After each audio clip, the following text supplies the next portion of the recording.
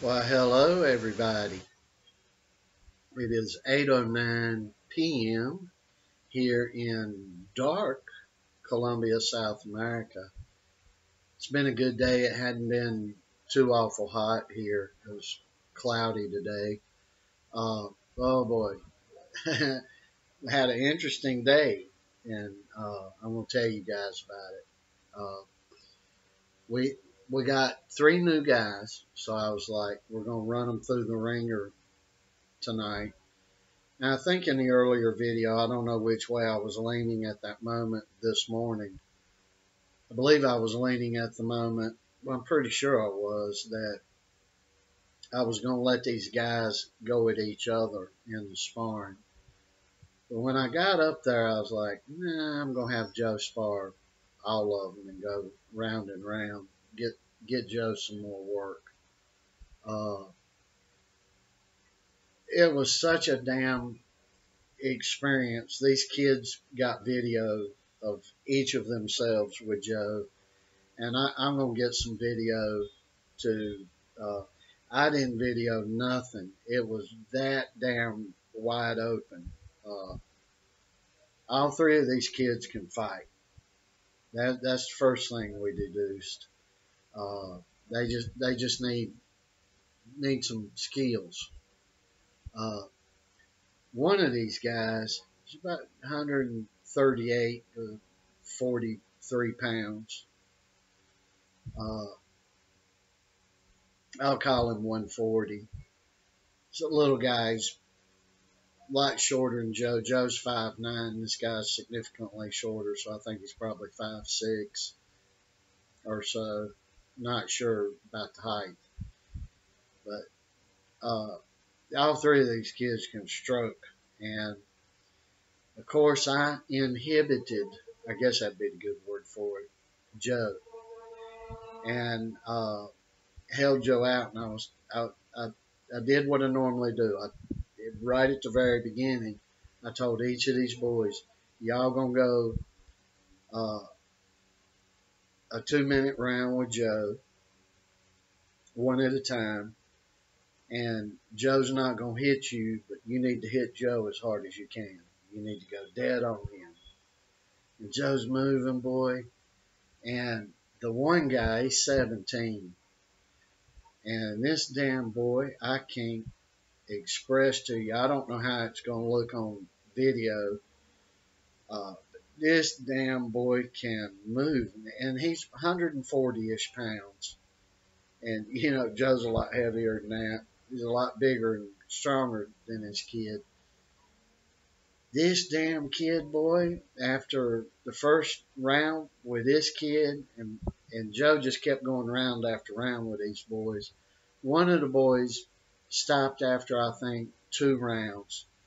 Joe tagged him, and that was the second series of rounds when I told Joe and told these other guys, I said, Joe's going to throw a jab at you, but that's all he's going to throw. Now you try to hit Joe. And Joe clocked one of them pretty good in the nose, and he got pretty dizzy. And this kid is about 5'8", about maybe 160 is what I'm thinking. I don't know any of these boys' exact weight. That kid, he's about five. Well, he's about 5'7", maybe 5'8", and 160. He's 15, so he's a big kid for that age. And uh, so he bowed out, and he was just like, "Nah, I don't want to go no more." And I was like, well, "Come on back now, cause don't quit, don't go through all this and just quit." So we hope he comes back. And that dude can fight. Boy, he was trying his damnedest to nail Joe. And he's got a stronger punch of the three fellas.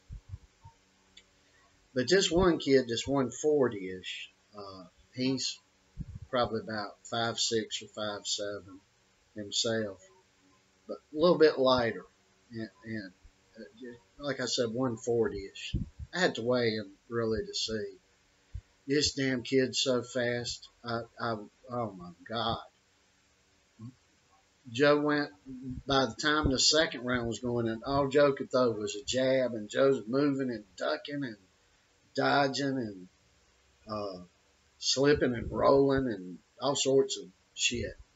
Doing everything he can, sidestepping this kid, everything. And Joe knocked the hell out of this guy about maybe 2 or 3 times just with the jab. And that kid, boy, he took it. And I believe it was after the second round with that kid, Joe looks over at me and says, Joe's not a big talker. He's got a deep voice and he's got a half-ass English and Spanish accent. Mama talking to him all his life in Spanish, making sure knows that language. Me obviously talking in English because my Spanish is awful. I know just enough to communicate to get what I need and get where I need to be. But involved conversations I don't do in Spanish, but I don't do in English really. But Joe looks up at me and he says, "Daddy, this kid is working me. He's working me." I said, "We got our guy. We got our guy." So I hope this kid sticks around. This is a tough as nails, strong kid. He's 17, so he's older than Joe. Uh, he's a tough kid. He's a strict kid. This kid's tough. And boy, he worked with Joe. They kept going, kept going, kept going. The kid, boy, he went till he couldn't go no more. Some mad respect to that kid. But so he gassed out pretty much completely. And Joe wasn't real. Of course, I can't let Joe go full out on these kids. And we had the professional come from Venezuela, and Joe could have worked him out the door. I mean, Joe can really hit you guys. Uh, he the boy can hit, and Joe has to be very restrictive uh, with these kids or any teenagers or anything like that. And so Joe's like throwing punches, but he's actually going slow. Not that Joe's the fastest guy in the world, because he's pretty damn big. But he was like, "Whoa," and that kid was moving, and uh, Joe would be facing this kid, and this kid would be right here in front of him. And before you know it, this kid would be over here. He'd be over here behind Joe. And boy, it was a sight to behold. That damn little boy can move, boy. I mean, ridiculously fast. And I was like, well, we got a good quality spar with Joe. So they're coming back Monday. So, of course, Joe will be work 6 days a week normally, and work 7, but I make sure that Sundays I don't like it, and so I make him rest. But and Joe will let me know. He might go uh, 3 weeks, 6 days a week, 1 or 2 times a day. Uh, really working hard, and then he decides he wants to take a few days off. I tell him take time off. You got to rest your body. But anyway, the kid he's pretty good. He's got some special speed about him. We can improve his techniques a little bit, and we're all trying to improve every single thing. Uh, I'm not Teddy Atlas up in here, nor uh, is my son Mike Tyson, but we're aspiring to be. So it's very good Very good day. Very good day. This is the hardest, even from the professional that came. And I just put up a little bit of footage with Joe with his pro, and the professional was 160. Uh, he worked the living crap out of Joe, but this was something special today. All this speed, and wow, I was in shock and awe at this kid's speed. So hopefully this kid will keep coming back. Uh, the other kid, he's a taller fella. So he's a little more fragile. It's more of a basketball type right now, but I believe he's going to continue, and I hope he continues too. Those types end up, when they build their body up some, they do good. They do good. And so we're going to keep pushing forward. But I just thought I'd mention a little bit of this interesting day. And I'll probably be seeing these boys around the neighborhood over the weekend. And if I do, I'm going to get them to WhatsApp some of this footage to Joe, and then we can download it on here from his telephone. And you'll see how damn fast this kid is, boy. Boy, it was like a fast David and Goliath standing there. It was an event to behold. Uh, it was something special. But the kid even had the instinct, not having a lot of boxing knowledge, but having boxed some. Uh, when Joe got up on him, boy, he was grabbing Joe and holding on for dear life, and I had to intervene a couple of times because Joe picked the guy up off the ground, and I was scared to death Joe was going to body slam him on the mat. But I, uh, boy, they wrapped up like that a couple of times and were grappling, and I was like, cut this shit out. And the one time I had to really just go in there, and I was like, that's enough shit out of both of you.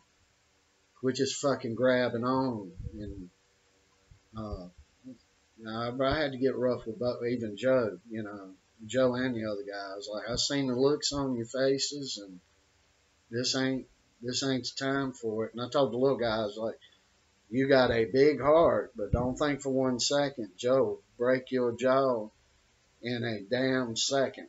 They're just at will. He'll catch you and floor you. I was like, be careful up in here. And I had to call Joe down. And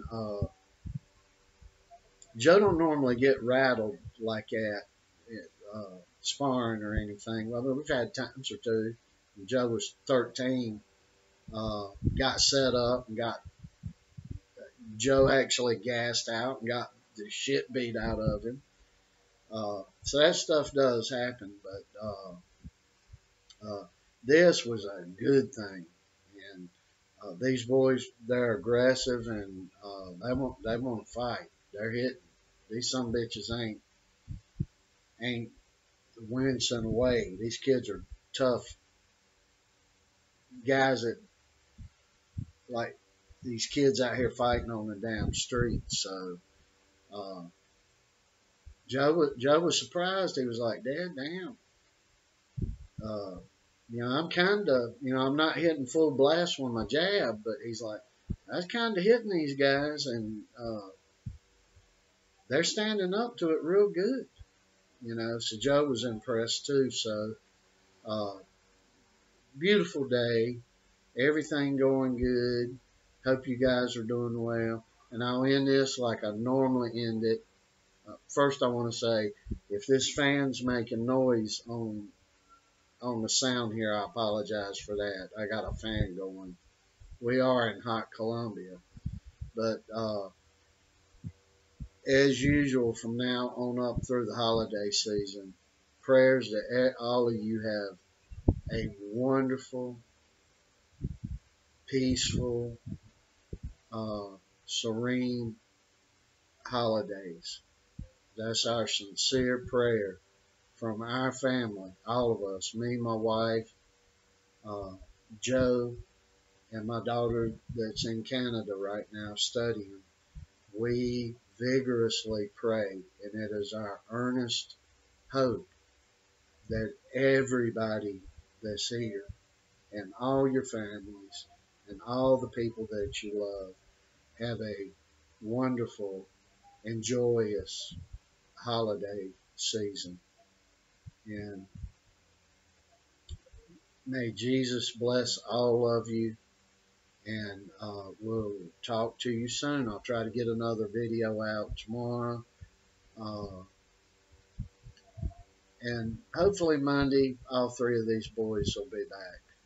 I sure hope so. I hope we don't lose one of them. Joe's a little concerned we might lose one or two of them. But I got every confidence they'll be back. But we'll see. Blessings and love to you all. And I hope, and I also hope all of you have a wonderful and blessed weekend.